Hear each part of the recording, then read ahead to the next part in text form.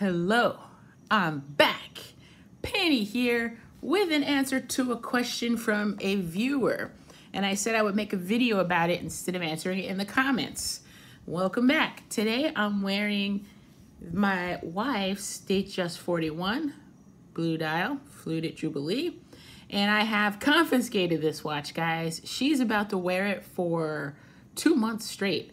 So I think at the end of September, she's gonna wear it for 2 months straight. Now, my record of wearing a watch without changing it is 2.5 months. So we'll see if she could come close or beat me, probably, because she doesn't get bored. But she's gonna celebrate her birthday with the birthday watch that came early and wear it for 2 months straight. So I got in there and sort of stole it a little so I can wear it until then. Well, I'm actually only wearing it for a week, and then I'm switching to the AP Royal Oak, as that was a watch that celebrates my promotion. And now that I'm going to be back in action in person, I decided to wear the AP for a month. So that's what our rotation is looking like. But I want to jump into this question, answering this question, which is basically why Rolex, right? Why Rolex? Why do I collect only Rolex or mostly Rolex? This is what a viewer asked. I'm sorry I don't remember your name. I'd have to go back and find which video you asked that question on. I think it was, yeah, I don't even remember which video, but it was recently. And so I want to take some time to answer that question. I wrote out some answers. I'm having my Saturday morning coffee. Here, let's put this beautiful Datejust here. By the way, guys, I'm enamored with this. I mean, I've been wearing the Milgauss for the last couple weeks, and to switch the Milgauss out and put this beauty on, this very sleek and slender profile of the Datejust, oh my gosh, it's like night and day. And I didn't find the Milgauss to be too chunky when I was wearing it. It's fine because you adapt. However, when you put this on after, this is just perfect, guys. I want a freaking Datejust myself. But it's the same damn household penny. You can wear this one. You can wear this one when she's not wearing it. I don't know. I really regret not buying that Wimbledon last year. Anyway, I digress. Let's hop into the topic. Okay. Why do I collect only Rolex or mostly Rolex watches? Okay. Well, I wrote out some answers, about 10 answers. So let's go through them. First off, I am a brand person. You know, I am not ashamed to say, but I attach to brands. Like it's just unconscious. And you know, what happens is, like, let's say tortillas. You know, I love tacos. I always get Mission tortillas. That's kind of like the main brand in the US anyway. You get me some other tortillas, in my head, I will feel like they don't taste the same or the texture is different.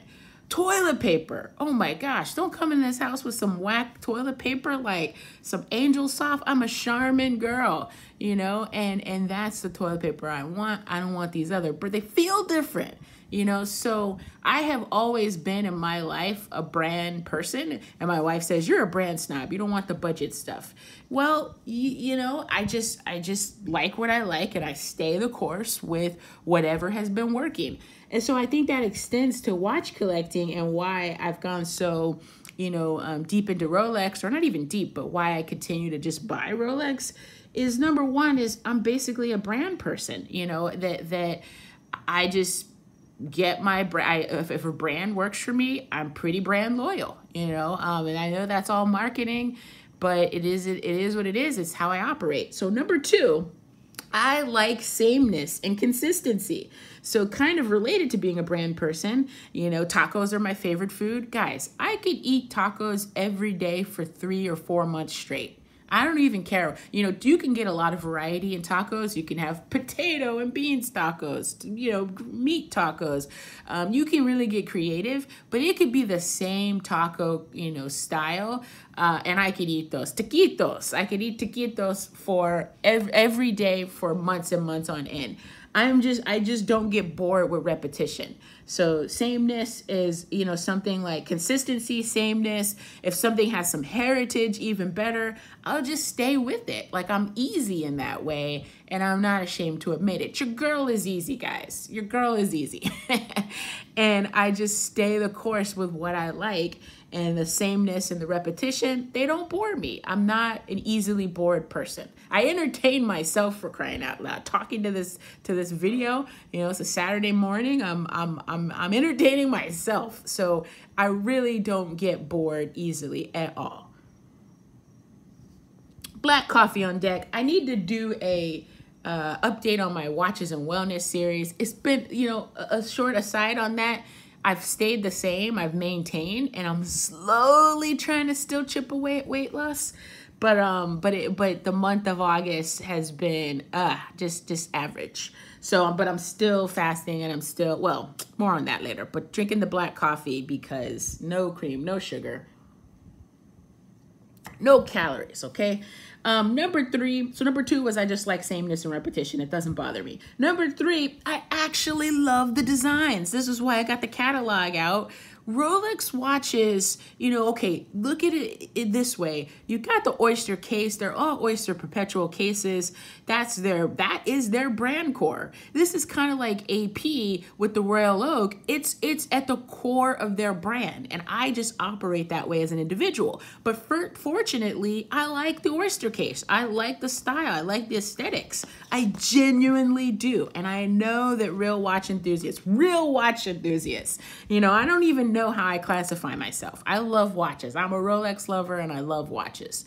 But there are guys in this hobby that really get into the independence and really like, you know, eclectic styles.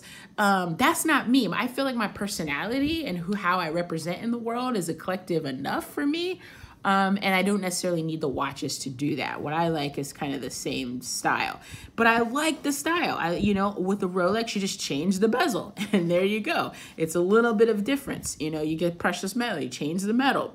A little bit of difference, but I don't get bored with this style, and I really enjoy it. And one of the things I'm just going to show you, one of the things I love is there are nice details even with this sameness and this repetition and this, you know, so-called boring style. The fluted bezel, guys, I can just chill and look at this. This really, truly works for me. I can really and truly enjoy it. And I can also really and truly enjoy things like the white gold surrounds and how they sparkle and pop. The sunburst blue dial. I mean, it may not seem exciting to some of some folks who are into really eclectic and quirky watches, but for me, I actually like the design language. There's something in this that really works for me. Related to that, I will say I like the ruggedness of it. I love the fact that I don't have to worry. I mean, this is literally a $10,000 watch, you know, and I'm just wearing it, playing with the dogs and doing whatever. But I'm not worried about it. You know, I don't have to be concerned that I'm going to break this thing. I just don't. You know, I'm more likely to lose it or, you know, I don't know. But I'm not worried about hurting it. And so that is huge, guys. The fact that I love the design language and it can go the distance. Now, I'm not some like sumo wrestler or something, you know, some skydiver or something really extreme. I'm just living your average life, but this can go through the paces with us. All of them can. And we really don't have to worry about it. I don't think we have any watches that we have to worry about because we're not into vintage yet. And we're not we don't have dress watches. So I don't think we have any watches that we really have to worry about, but we mostly have Rolex and we don't have to worry about these at all. So I love the design language. That was number 3. And I'm not worried about harming the watch. Number 4, value retention, VR. Not virtual reality, but value retention. Guys, why is this a dirty term in the watch community where it's like if you care about watch value retention, then you're in it for the wrong reasons? I don't have any problem with that. That's huge to me. You know, I'm still a middle-class person at the end of the day, and knowing that, I lose money every time I sell a watch. I'm even losing on the Speedmaster, guys, a little bit that I'm selling, even though I got it at a great price. It's just that most of the brands, Tudor, my Black Bay 58, For crying out loud, those things are soft. I enjoyed the watch for the 2 years that I had it, but it does not feel good to sell it when you decide to move on and then take a big loss. Like, that just hurts. And it doesn't happen very much with Rolex, though I have lost money on Rolex before. But now going forward, I probably won't if I ever sell, which I hope I don't, because again, I'm into the brand and I have a keeper's mentality, more or less. But I don't mind the value retention. I enjoy it. And psychologically, it does increase my pleasure and my enjoyment of the brand, knowing that something I have on my wrist is either A, going up, or B, retaining its value. That just factors into the enjoyment. It just does for me. And it's less enjoyable when I know it's just, falling through the floor. And the price, if I sell it, I'm going to lose money. It's like, I'm not a gambler. I really don't enjoy casinos, not even casually. If I lose 1 penny in the slot machine, guys, that's 1 penny too much. A play on the name. If I lose 1 penny, that's 1 penny too much. I really don't like it. It's not fun to me. I rather spend my money and have something than feel like I'm losing it, right? So value retention is a big thing to me. It increases the enjoyment. It's all good. I like it. Number 5, checking boxes did not work for me. I tried to start out with brand diversity, have an IWC, have a Tudor. I wanted a Zenith. I still like Zenith. I wanted to kind of hit the icons of most brands because, again, I'm still pretty boring and classic. A Santos, I wanted to get an array of watches, kind of the best representatives from each brand. And I started going down that road, guys, and I didn't like them as much as Rolex. I didn't like them as much as my BL&R, as my Explorer 2. I just, I tried that route and it did not work. So ticking boxes, if you listen to my lessons that I learned about watch collecting, that just doesn't work for me. You got to go with what you like. And I like Rolex. Number 6, Rolex as an aspirational object works for me. So what I mean by that is that, the Rolex has such a huge part of the market share for a reason. It's one of the most recognizable brands in the world. And if you're in a certain class point, I think Rolex has always probably symbolized a certain status and a certain achievement.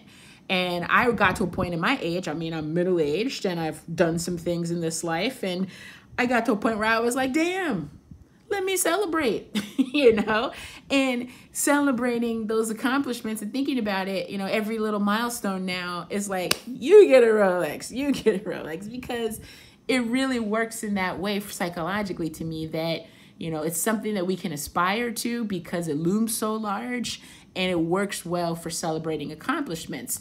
And there is a sort of, again, psychological attachment to the status in my head, not in terms of performance, not in terms of telling people, because I never like to draw attention to my watch. I don't talk to, most people in my life don't have watches and are not watch collectors. I don't want them knowing I have a Rolex on my wrist. I feel like that's obnoxious, but it's just pleasure for me to know that I have gotten to this place where we can do this, So that's kind of what I'm trying to say about number 6 is it works as, something to aspire to, and it just hits them. And I guess other brands could do that for sure too. But Rolex just is like this big symbol in that way. Number 7, I like the idea of collecting mostly one brand. And I'm not even saying, like, I mostly have modern Rolexes with the exception of the Explorer 2, which is kind of neo-vintage now. I'm not saying that what I have now in collecting modern watches is going to be my style forever, but I like the idea of narrowing it down. So let me give you another example. I kind of just have the collector's gene in general. I collect fragrances. Your girl always smells good, and I've been into those for a really long time, probably fragrances for like 10 years. And I got my set, and eventually, I was all over the place with fragrances. Eventually, I narrowed it down to what I really like, about, maybe 10 or 15 fragrances that I can just constantly have in rotation. I started to refine it, is what I'm saying. And I also collect Lego. Your girl loves some Lego and video games. And I always decided that I would have a genre or a theme in that. You know, like with video games, I like RPGs, pretty much, and simulation games. RPGs and simulation games are my jam. And I kind of narrow the field that way, because otherwise, you know, it's all over the place. Like, it's a lot more time and money involved.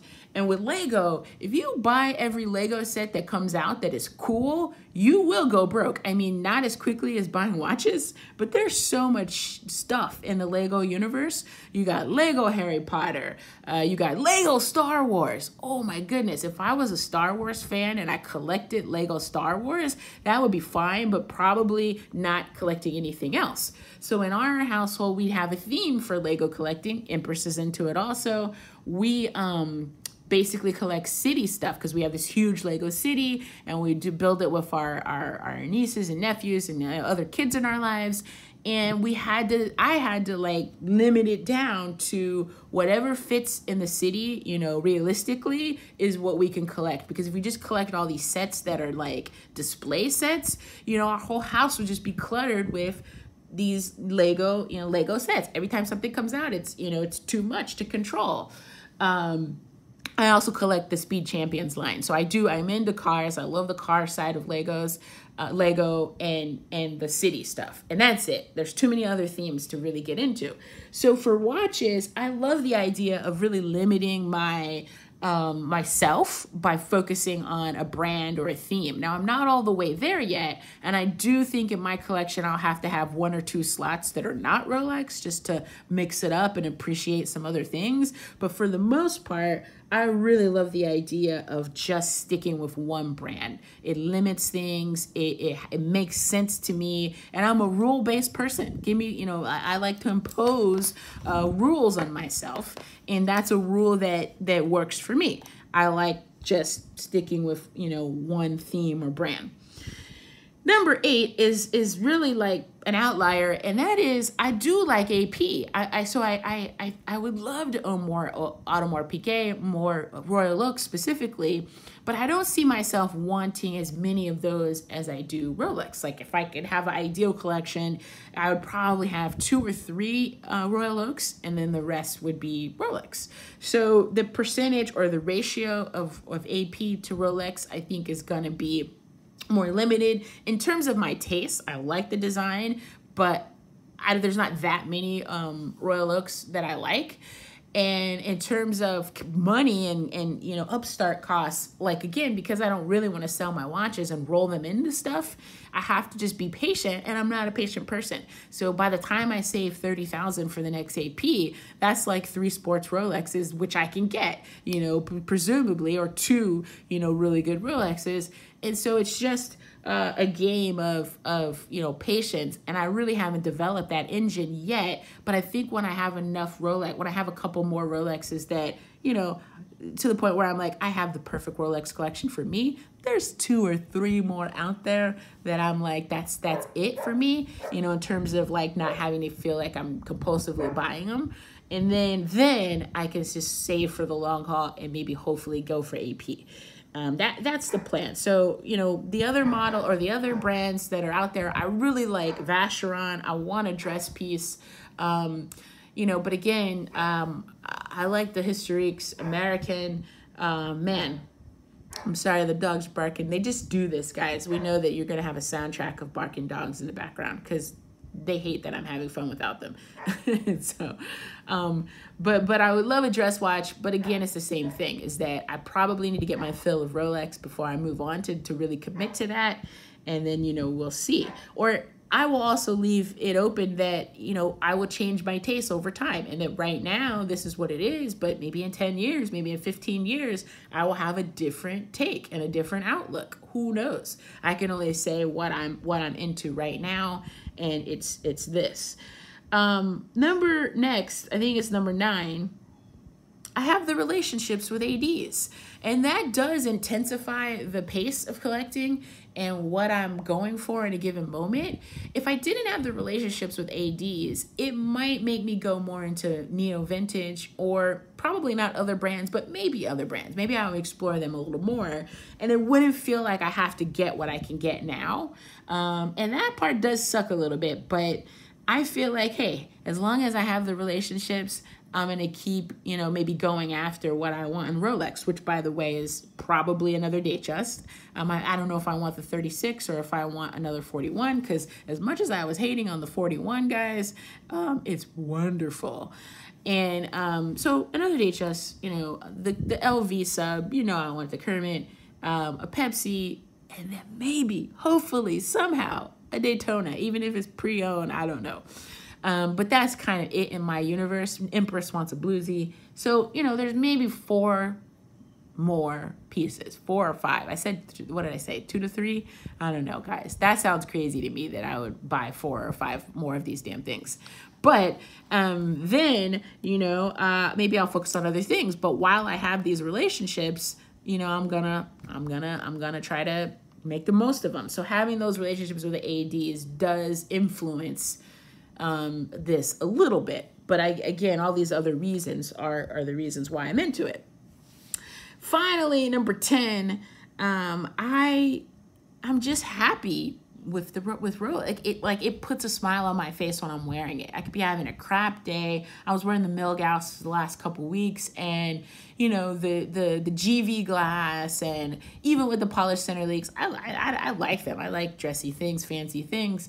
I would just take a moment and look at it. That seconds hand, the lightning bolt seconds hand, actually watching it go around the dial.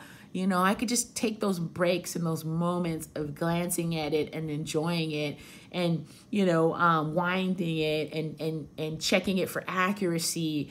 It just makes me happy, and at the end of the day, that's what you hope that there's more enjoyment versus stress, compared to stress or, distaste in the hobby. And for me, the enjoyment is high with Rolex. That it's not only all these other reasons I mentioned, I just actually enjoy it from a pleasure standpoint, and it puts a smile on my face. It's like fragrances. When I got into cologne and fragrances, I would always say it's like an instant attitude boost. You could wake up and it's snowing, and guys, I hate freaking New England weather.